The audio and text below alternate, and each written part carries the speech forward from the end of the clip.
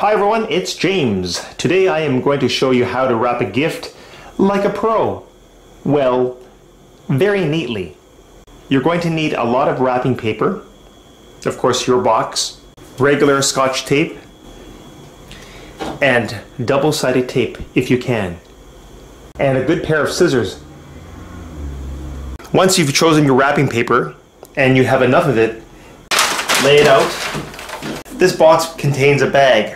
I'm going to turn it upside down. Okay, that's the best thing to do. And then I'm going to place it on the wrapping paper. If your box gift looks something like this, make sure you have enough wrapping paper. So what I like to do is, like this is used. As you can see, it's been cut and it's not straight. Well, that's no good. I could easily cut this off and make it straight, which is a good idea. So what I'm going to do is cut this off to make it straight, well, sort of straight.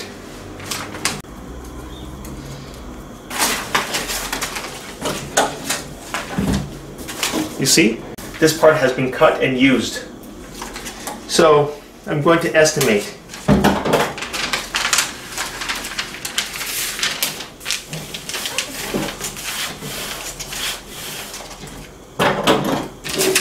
About that much.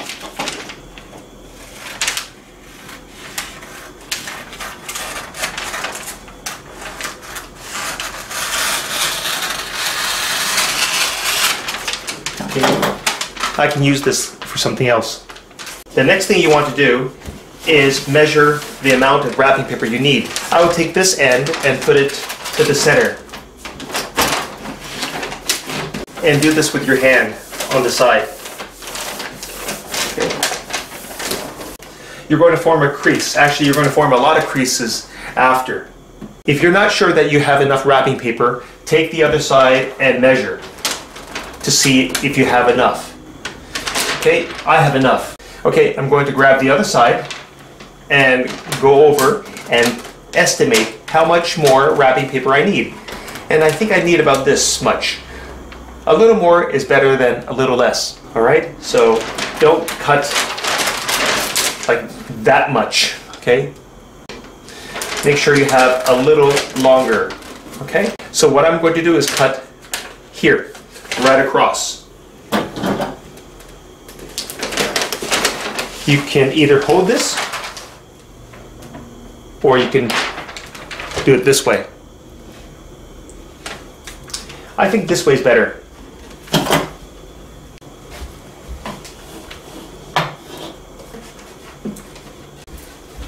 If you have a ruler, that would be great, but if you don't, just mark it. It's good to mark it with a pencil. Then you kind of know where you're going to cut. Or you can just draw a line like this. That's what I would do. Okay, just like that. It's sort of straight. Now I can cut.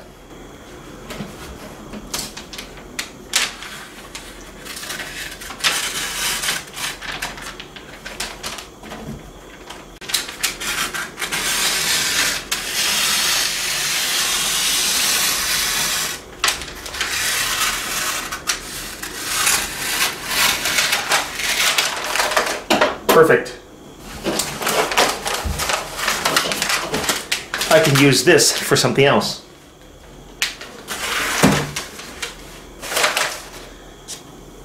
As you can tell, I've got a lot of wrapping paper. Look at it from the other side. You see I have a lot over here and a lot over here. And on top. Ooh, I just made it. Okay, I have a little more than, yeah, I just made it. You see that? It's going to look nice. But this is too long. The ends are too long. So this is what I like to do. I am going to move this box right about here. I want this end to be maybe 3/4, like this. Okay, right about there. And then I'm going to take the first side and fold it in roughly to the center. So this is roughly to the center of the box. Where's that crease? Here's that crease. Okay, and I can either use Scotch tape or I can use double-sided tape. It's up to you. I'm going to use the cleaner side like this. It's going to wrap over, it's going to cover the Scotch tape. So it doesn't matter. I am going to use just Scotch tape. This is not double-sided. And I am going to do this. You can do it this way or you can do it that way. Okay, just like that. I'm going to take this side and put it on top. Remember, this is the bottom of the box. And this is going over that taped portion, like that. I could either tape it this way, or I could fold it from the top to give it a cleaner look. It's up to you. Since it looks pretty good like this, I'm just going to leave it like this. I'm not going to fold this part. And I'm going to use a double-sided tape. I just need a tiny piece like this.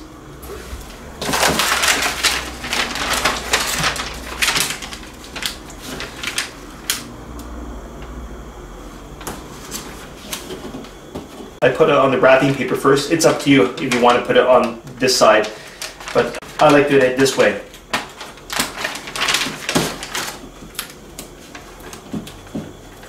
Okay, and carefully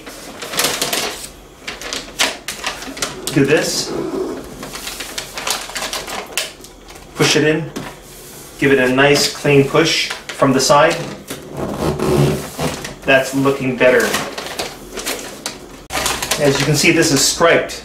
So I want white on white lined up and green lined up. That's about right. Nice. Nice. Take a look.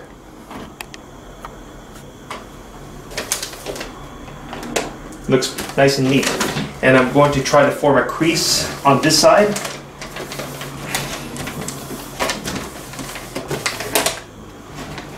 And on the other side, oh, look, it's looking good. I'll put more tape later, but it looks really neat. And then I want to work on this side. I'll work on the top side later, but this is what I want to do. Okay, this is how I would do it, okay? What you're going to do is push this side carefully, and you're going to form a triangle over here. On each side, push it in. You're going to form two new creases on this side and on this side. Just like this.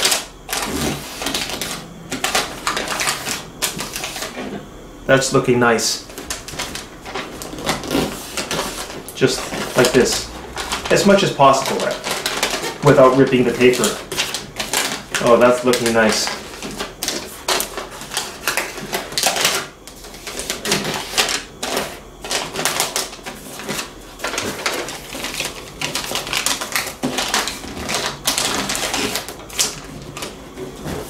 Looking like a rectangle. Okay, and here as well, form a crease. Nice and sharp. You're going to fold this in like this. Okay, once again, you're going to take this end and fold it in like this, showing a sharp triangle. And you're smoothing the crease out like this. Beautiful. Okay, and down here you're forming another triangle. Look at that. And try to form a crease on this side as well.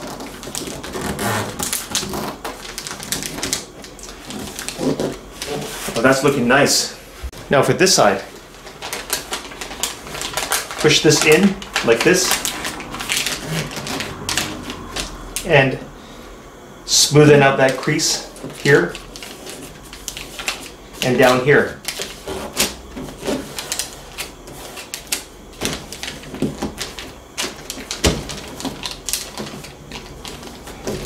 Now I don't want this to move, so I'm going to use double-sided tape. That'll conceal the tape.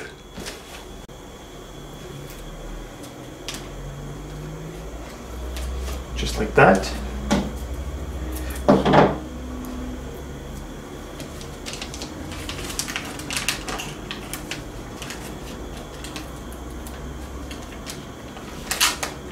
Just like that.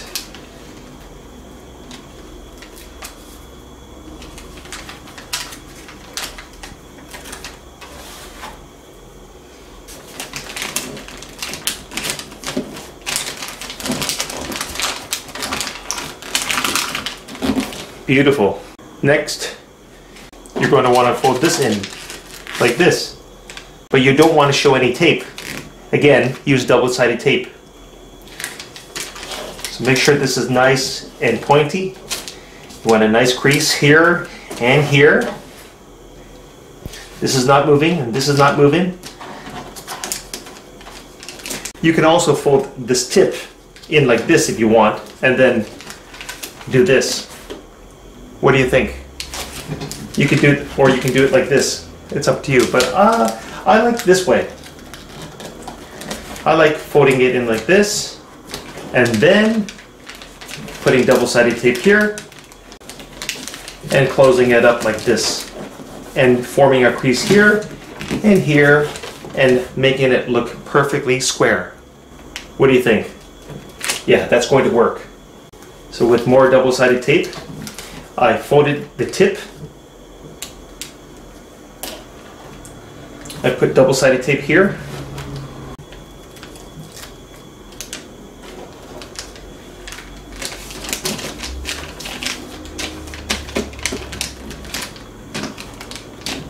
Just do that. That looks nice and clean. Very nice. Then you want to work on this side. See? This is the top and this is the bottom. Nobody looks at the bottom, okay? And the side looks nice. Now we have to work on this side. This is too long. You need to know how much you need to cut off. So this is what I'm going to do.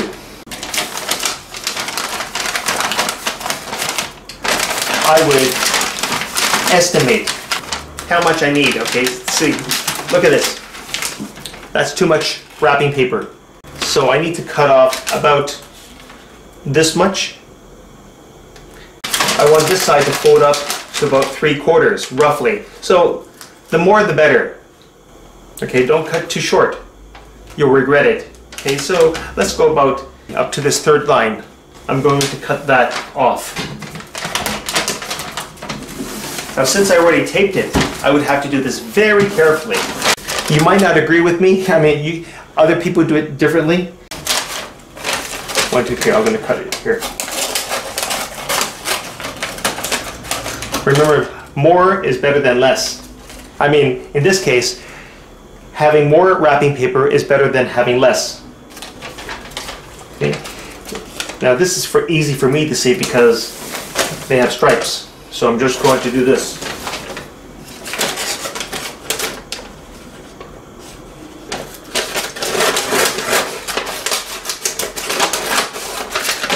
Put it all the way around.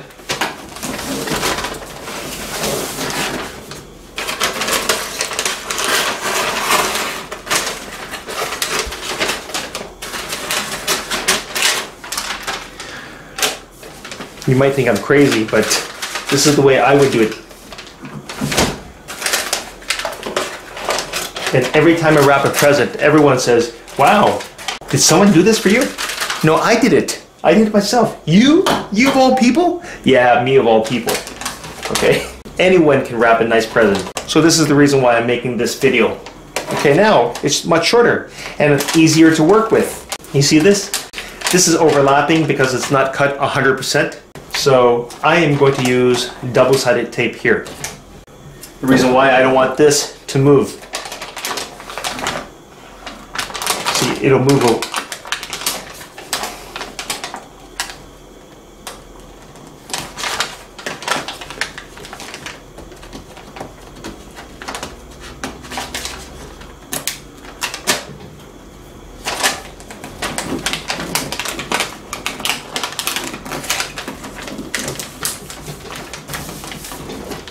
Okay, next, fold this in like this, make a triangle, make creases on each side. Nice. Here as well.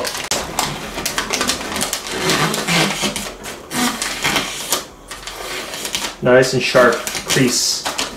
Very nice. Just like that. Looking very nice. Then take this side and push it in. You're going to form another triangle. You see how sharp this looks? That's what you want. And down here. Form a crease down here. Beautiful. And on the other side.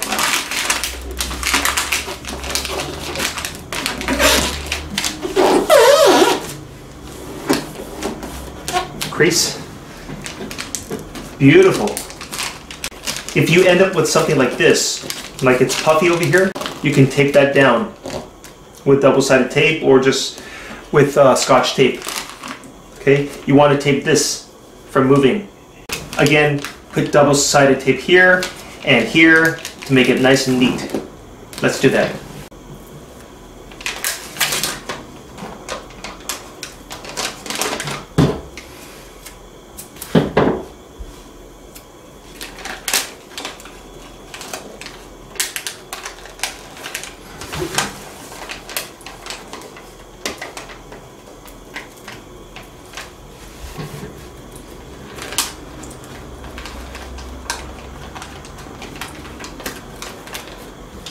Just practice, okay? Practice, and then you will wrap like a pro.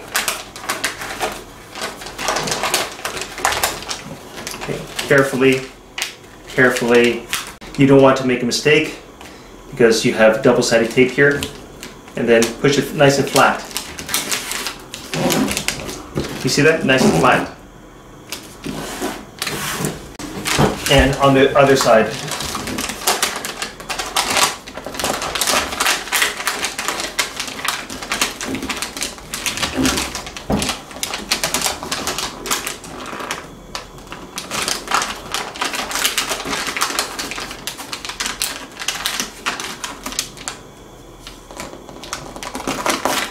There we go. Beautiful. Crease. Nice. Nice. And then fold in the tip. You're going to have to measure it. That's about the center.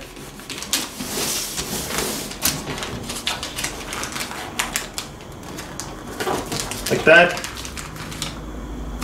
It might even actually be, oh, it's a little bit longer, okay? It's not exact.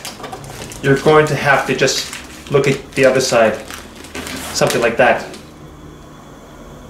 That works. Yeah, that works.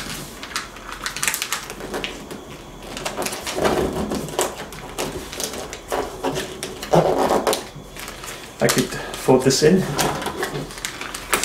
Fold it like this. Beautiful. Look at this. Nice crease here. Look at that. Okay, so I'm going to use double-sided tape here.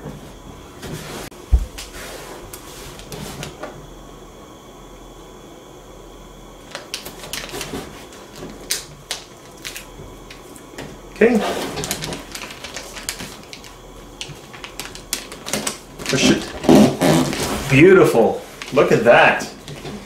And if I wanted to, I could put some more double-sided tape here to make it nice and flush, which I think I will. Yeah, I will do that. This is actually going to be a gift for someone.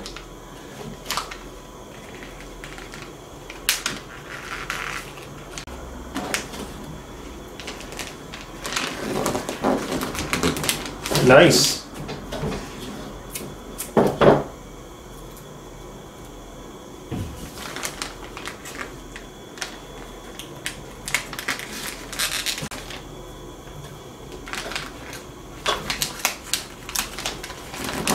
Nice, look at that. No visible tape. Isn't that nice? Wow, it looks really nice. I forgot about this side. I need to put some tape here and here.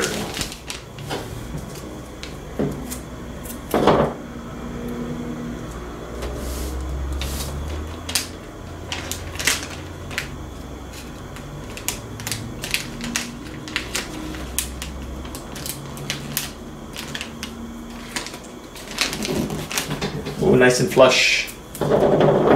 If you don't have double-sided tape, just go ahead and use Scotch tape. Just do it neatly.